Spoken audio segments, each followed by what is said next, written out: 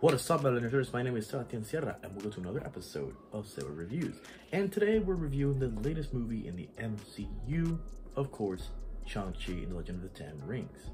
For this review, I'm going to spoil the hell out of this movie. But not necessarily going from point A to C, because then we'll be here longer than the movie itself. But I will enter the biggest details from beginning to end, from what I liked, what I didn't like, post-credit juiciness, and all that stuff. So you've been warned. So I was really excited for this movie. I was eager and curious to see it and see a different protagonist as a representation, but it didn't look like anything that would stand out. From what I saw, the posters didn't help either. I thought this movie would be kind of generic and kind of be on par with the lowest MCU films. So my expectations were very low, but going to the theater, I was getting pretty excited. Like right off the bat, I loved how this movie began. It wasn't a big, bombastic beginning, which is something wrong with that. But instead, it's a quieter, character-focused intro, specifically focused on Winchu and how it connects to Shang-Chi. Spoiler alert, he's his daddy. What a twist! Now, I don't know if there's an actual story detail from the comic books, but all I know is I love that detail because it makes it more personal. I was nervous that detail would come off as cheesy and generic, but it worked out marvelously. No pun intended, goddammit. The fight that he had with his mother was kind of cheesy at first. Made me nervous how the fights would look like for the rest of the film, because it looked like they were imitating cliches from like fantastical martial arts films. But looking back on it, it seems beautiful in building their relationship. The thing is, I was always trepidatious about his real intentions, but looking back on it after the rest of the movie, knowing what happens, it was sweet. Shang-Chi himself is amazing. He's charming, kind, sweet, he's funny, and he has personality from what I thought originally would be a serious one-note protagonist. He's more than a badass, he's a well-rounded character with a dark and tragic past. And by the end of the movie, I'm excited to see him in other films like The Avengers. I'm excited to see him in other appearances. I'm really eager to see him more. Also, him liking character just makes him more relatable and more likable. Seeing his backstory to seeing how he starts at the beginning of the movie where he's just a ballet guy just makes him, like, it just sold me in his characters. Made me very relatable on who he is. And Katie? I loved her too! I was holding myself back and seeing how Aquafina would work in this movie. Nervous that she would be annoying. But her character is so welcomed here. She's funny, she's sweet, she's supportive, but she's also a well-rounded character with feelings and emotions and not just a comedic character. She's an actual person. And she's not wasted and useless throughout the movie. She actually helps out throughout the whole movie. And she's not just being there, just being funny. Hell, she even gives a big help at the end of the movie that gives Shang-Chi the final blow to the Soul Eater. I love her so much. The relationship between them by the end is interesting. Already telling us that they could be a couple? At first I didn't see because I thought they would be much better as just friends, with them being a couple just coming off as unnatural and forced. But by the end, maybe. I can see that happening.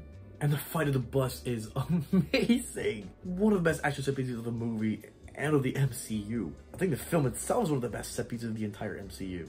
It calmed my fears by the action of the movie. Although there's some instances of floatiness, the action is fast-paced with moments of slowing down, and it's done in such a pristine way that you can see everything that's going on and nothing is shaking on the camera. The stunts are spectacular, with Simu Liu kind of seeming like he's doing almost every stunt. Either that or they hung the stuntman very well in the movie, because I couldn't even notice if there was a stuntman or not. But it seems that he does almost all of them. The way the camera follows throughout the set piece and throughout the rest of the action of the movie is done incredibly well. It could have been repetitive, but it worked out so well. The bus scene was so much fun. It didn't come in too late or too early in the movie. It just came out at the perfect time.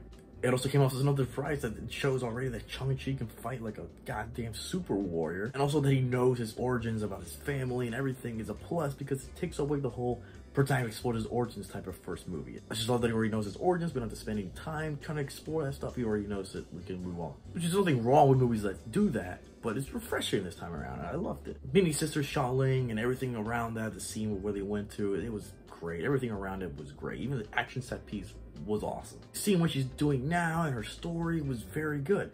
My only issue was, she's a great character, but oftentimes I felt like she was just there and didn't develop her more.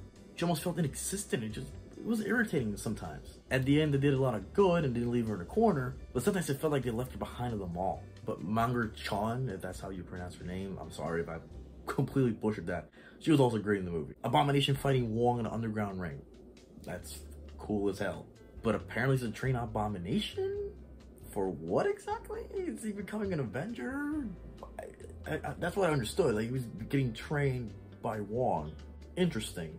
when she was also a fantastic character. At first, the movie was selling me the idea that probably he was going to be a one-note villain. He was only just seeking power, with some maybe bits fleshed out. But no, although he was not a good guy from the beginning, it seems that he changed over time, but then fell back for obvious reasons. Part of what I loved about him is that the whole movie made me guess about what his real intentions were. I couldn't figure him out. Like, is he good? Is he bad? Is he tricking Shang-Chi and his sister? Like, I could never fully trust him. Even after he died, I said quote unquote, because I don't know. I still can't even trust him. I'm like, I don't know about this guy.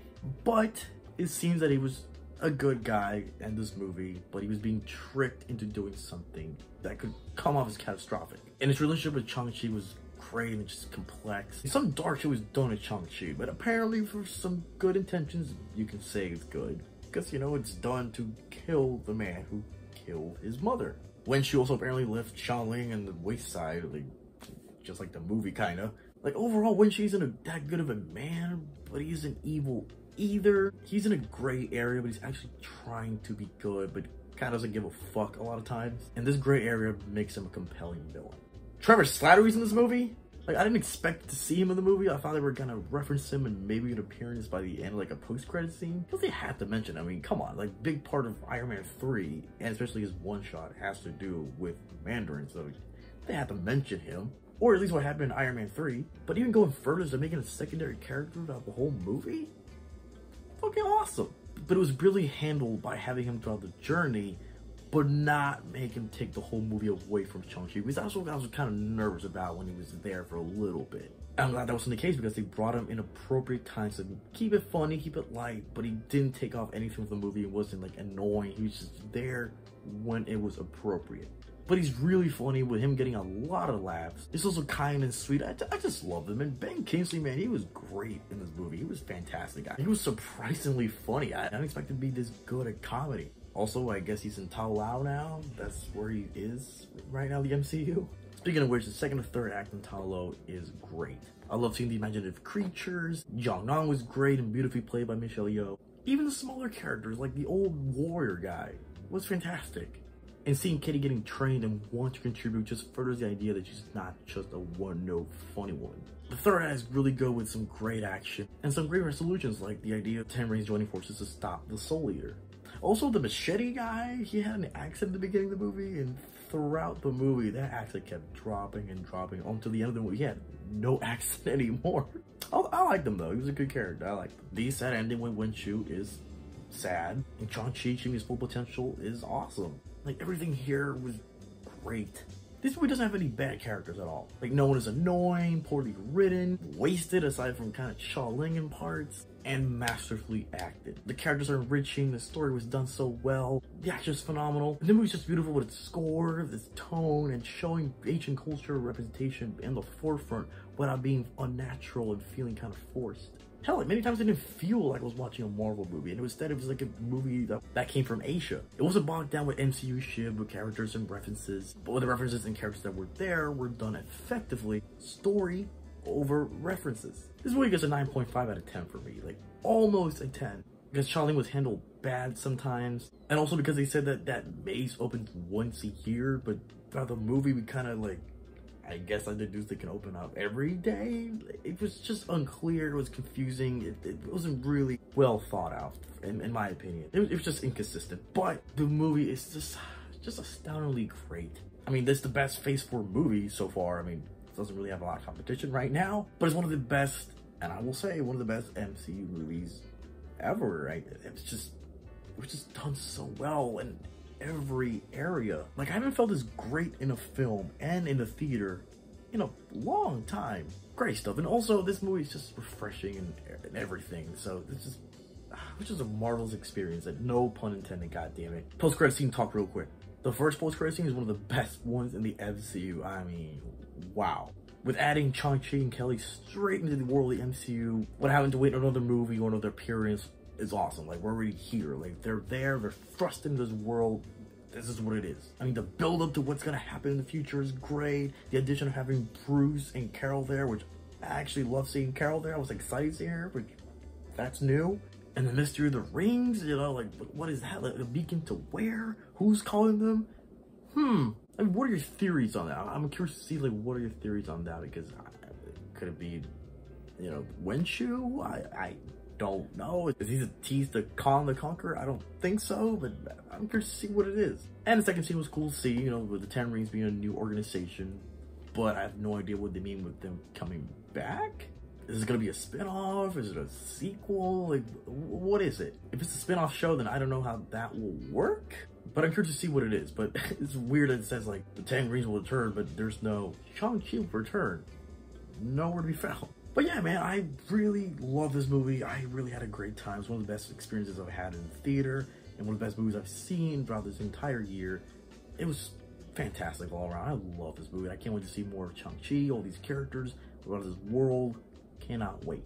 So that is my review for Shang-Chi and the Legend of the Ten Rings. What did you think of the movie? Did you like the movie? Did you not like the movie? Who did you not like? Who did you love in this movie? Favorite parts and all that stuff. So please let me know what you think and let's talk about the movie. And if you like my review, please get a like, share, and subscribe for more reviews or different other wide variety of content because the channel is diverse like that. So whatever you like is probably here or I'm gonna do it. So thank you guys again for the support you guys giving me. I love you guys. It's fantastic. So thank you. My name is Sebastián Productions. Y yo seguiré aquí hablando shit.